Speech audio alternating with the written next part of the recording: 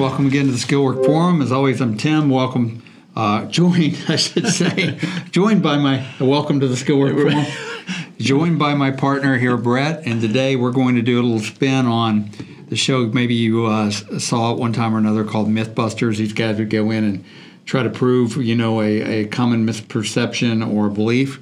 So we're gonna take a kind of a spin on that today, and we're gonna talk about skilled trades shortage myth. And there are a couple of misperceptions around there surrounding the skilled trades, and everybody talks about a skilled trade shortage. There are some, though, that would say we don't really have a shortage issue. We have an incentive issue, which is an interesting way to look at it. And I think before we completely dismiss that argument, we ought to take a look and see if there's really any truth to the fact that there's not a shortage of folks, there's a shortage of incentive or maybe attitude. Mm-hmm. Well, I think a lot of times, Tim, like you said, when you we hear it from skilled trades people out there that say,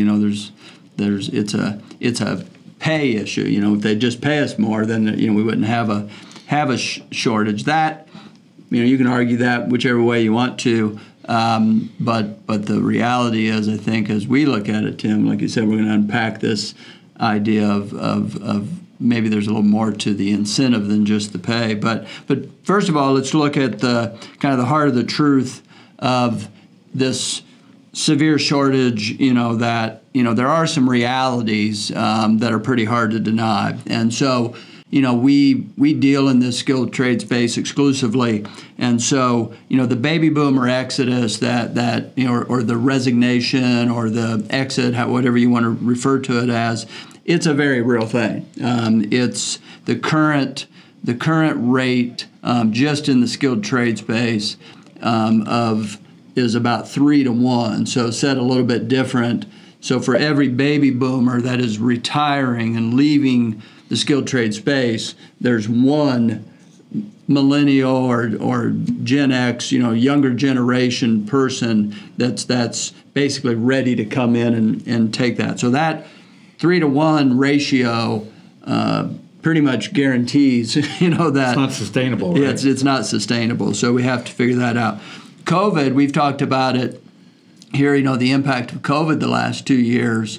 And when COVID first happened, we weren't exactly sure what the impact, obviously none of us were, of that. But the reality was COVID took an already very strained workforce and accelerated the issues. So for example, if you're 64 years old and you're thinking about, well, I'm going to work another 3 or 4 years, and 2 years ago COVID comes on the scene, and you decide, maybe I'm done, and so that we saw it happen. So we talked to many facilities that lost sooner than they were hoping. They were hoping they could get some of those baby boomers to work another 3 or 4 years, right. And instead, just because of the challenges in the environment, they opted out.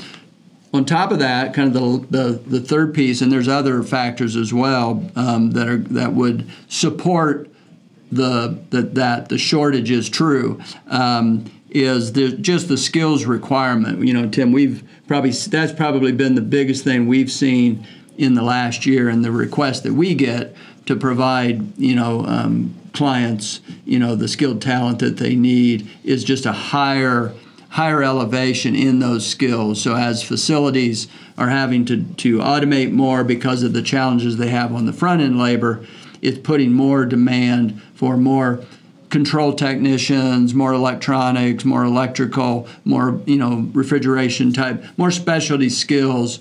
So that demand. So now you've got not just a shortage, you also have a skills shortage. Right. So.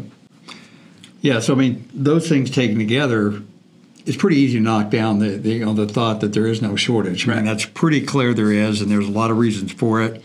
You can ask any of the guys we work with, and they will confirm that. I'm sure you're dealing with it as well. But I think that what we can poke at a little bit is the why behind that. Mm-hmm. Because I think that the common perception is that what's pay? They don't make enough. It's not a good path to pursue coming out of high school. It's just for the also-rans. it's not a good way. I can't support my family. I can't have the things that I aspire to do. And so the question is it truly a pay thing, as some would indicate? Is it that exclusively? Is it a combination? So here's some statistics, some hard facts. Wages in the trades in just the last 24 months are up 15 to 20%. That's well above even our current inflationary rates that are 7% or higher. So the wages are up. All the demand that Brett talked about, that's driving a need for a higher level of skill. And higher levels of skill, some of the things you talk about, automation, control techs, electricians, they get paid even higher. So the wage opportunity is there. This is probably going to surprise some people, but the average salary, this is new, hot off the press, statistics. So the average salary for a 4-year college graduate is about 43 to 65K per year. That's average. Now, I mean, there's always outliers, of course, but just looking at average numbers, 43 to 65K per year. And the cost for that education is about 140K. So assuming maybe you're very frugal and you put 10% towards paying that off. Yep. Most people go into it with debt.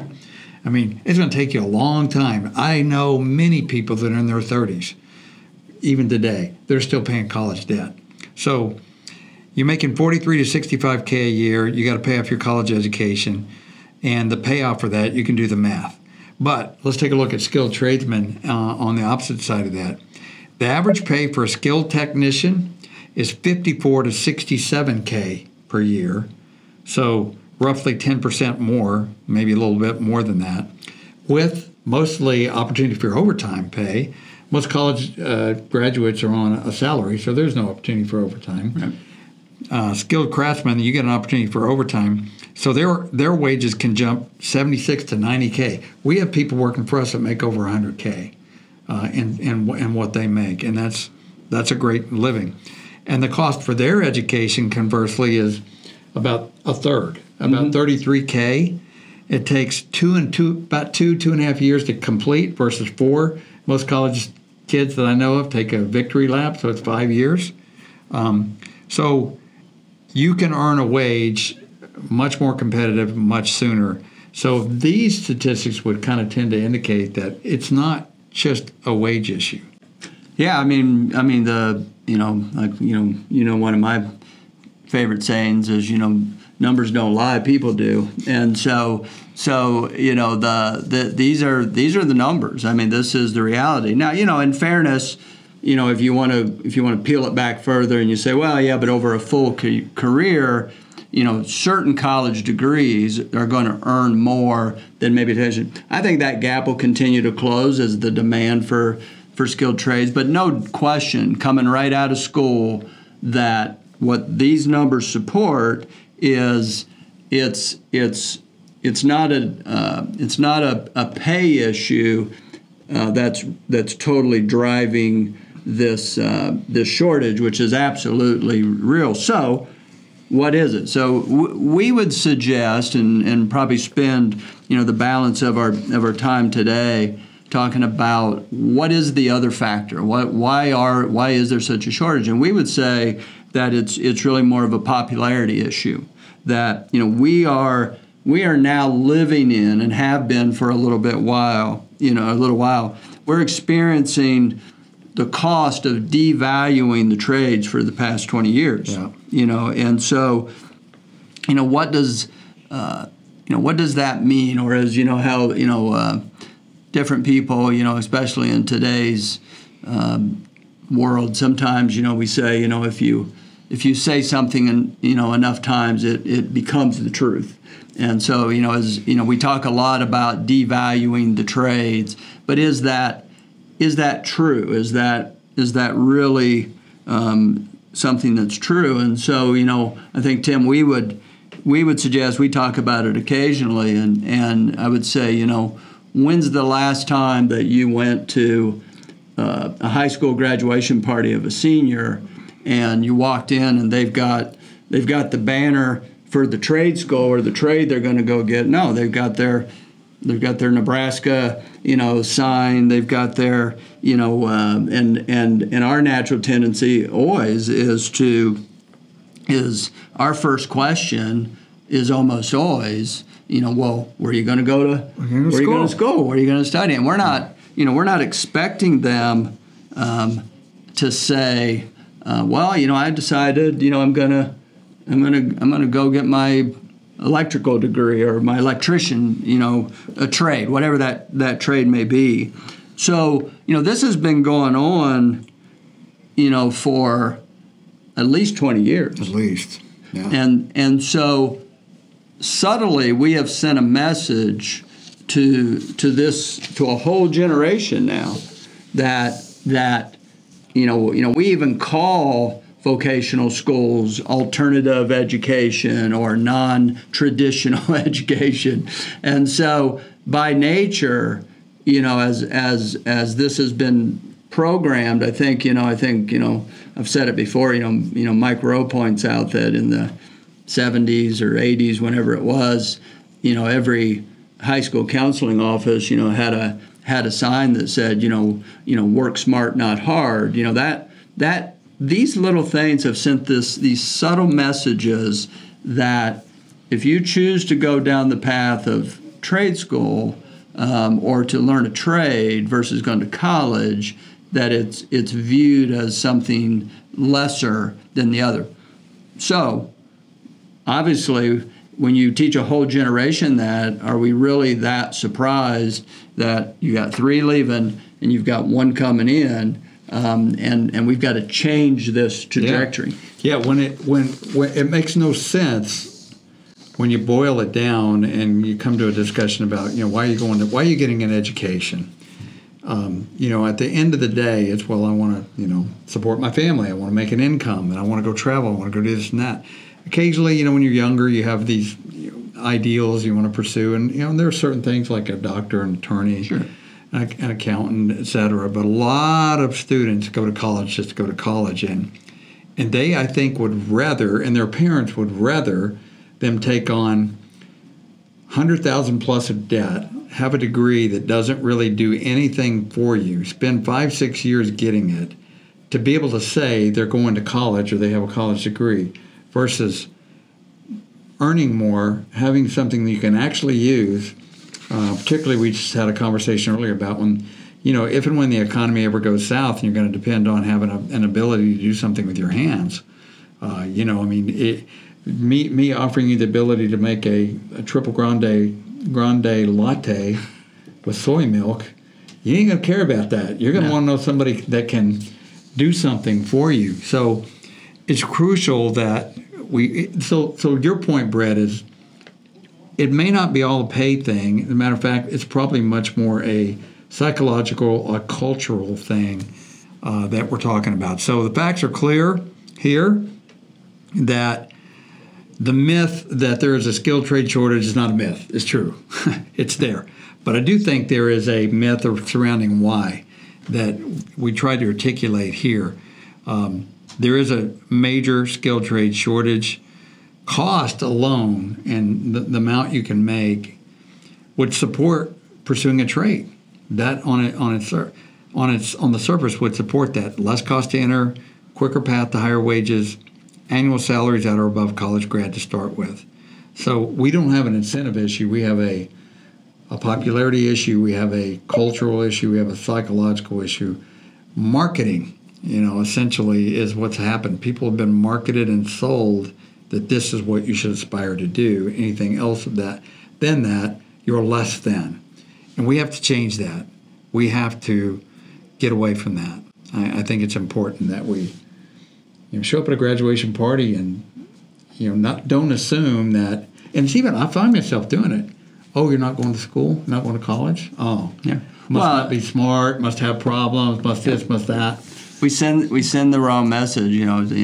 Our challenge would be we have to change everybody's attitude. From a standpoint in that we cannot continue to when we ask somebody, we need to flip the script, as they say. When instead of asking that kid, hey, what what school are you going to or what are you going to study, if we could get to the point where the first question is, hey, what trade are you going to study, and actually be almost surprised that, well, I'm not going to study a trade. I've decided, I'm going to, as I like to tease Tim, I'm going to go to Arkansas and try to understand the understanding, the history of being a Razorback. Now there is value in that. I can see the value in that now. But. So it's one of those. I'm not sure how you get a job knowing the history of a Razorback. I don't even know what a Razorback is. Well, I mean, how many times we hear like, well, I don't know what I'm going to really study. I'm just going to go and I'm going to find myself, or I just wanted the experience. And we have parents. We've done it. Like, we just want to give them the college experience. I'm like, why? I mean, there's value in it. I have a degree. We went to school. We're not discounting that. Yeah. But think about yourself and myself. When you're driving the day and you see somebody in a van that's a plumbing company, I mean, what's your first thought? Is it, poor guy, or it must be lowest in his class, or what have you? I bet the thought doesn't come to mind that guy's probably making 30% more than I am with no debt and enjoying his life. I mean, that's probably more of a reality. So it's a paradigm shift, and we are very passionate about this. We appreciate people like Mike Rowe, and you're seeing more and more people wake up to this idea. So we hope we can continue to beat the drum for that. Oh, it's an important topic. Yeah, no, I think it's a very important. And again, like Tim said, we're not. The difference is right now there and there has been for years to push for every kid to go to college, and instead of recognizing that there's different paths to a career. That's all we're really saying is to right now, you shouldn't make certain kids feel like they're not as smart, or they feel lesser. And let's just be honest. I mean, that's the reality of where we've been for the last 20 years. I mean, we founded our company on three values. The first and most important to us is to bring honor to God in everything we do. But our number two value that we recognize, because I spent 30 plus years, your dad, in the manufacturing space, his dad and my dad were both in the trades, and that second value is to bring honor and respect back to the trades. And because we recognize that we're doing it for the ones that have already made the decision to be out there, we've now got to take it a step back further and bring value and respect back to those considering what path they're going to go, to better themselves. And for a portion of them, I don't know what percentage, but for a portion of them, the trades is the right decision. And for some of them, the 4-year or plus college education is the right decision. But they should be viewed as equal. Yeah. Not as one's better than the other. Yeah, I mean, basically it's about honoring it, bringing honor and value to that and respecting people. I mean, Brett mentioned our number one core value is honor to God. And God's perspective on this is the scripture says God is no respecter of persons, meaning that in his eyes, we're equal. And we believe that everybody has intrinsic value, and your worth shouldn't be determined by what school you went to, or what job you have. It should be on, like Dr. Martin Luther King famously said, the content of your character. Mm-hmm. So it's about a mindset change, and we're adamant about it. So, myth busting today really is not necessarily about, is there a skilled trade shortage? Yes, there is. But the why behind it, and maybe it would surprise you a little bit to find that it's not wages so much as it is mindset.